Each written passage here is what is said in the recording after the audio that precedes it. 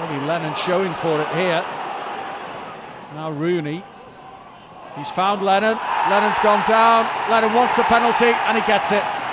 The referee had a long, hard look at it. And Aaron Lennon, who was played in there by Wayne Rooney, taken out of it by Roque Mesa. And they've got a chance to get themselves right back into it on the stroke of half-time. Wayne Rooney. Oh, it's off the post. And the rebound's put home by Calvert-Lewin. Thank goodness for that. Rooney's spot kick here. The keeper got a hand onto it to push it onto the post. But he could do nothing about Calvert-Lewin's follow-up.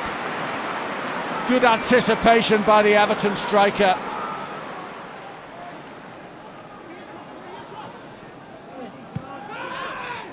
Davis picks out Rooney. Now Sigurdsson. Martina bombing ahead of him. Sigurdsson goes for goal. It had to be. What a strike against his former club, and what a goal it was. Simply brilliant from Sigurdsson. They know exactly what he's capable of course, but you just do not stop rockets like that. Gylfi Sigurdsson for Everton. Gladys Street End, Goodison Park.